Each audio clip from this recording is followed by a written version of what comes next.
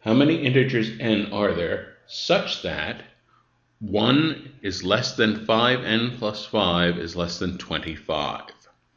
Well, there are a few ways to think about this. Rather than solve this algebraically, which would go into a lot of complicated algebra, I'm going to say the following. We know that 5 times an integer, that's what we call a multiple of 5. And if I add 5 to any multiple of 5, I still have a multiple of 5. And so really the question is,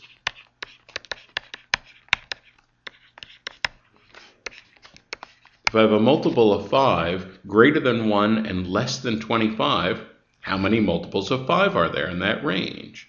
Well, there's 5, 10, 15, and 20.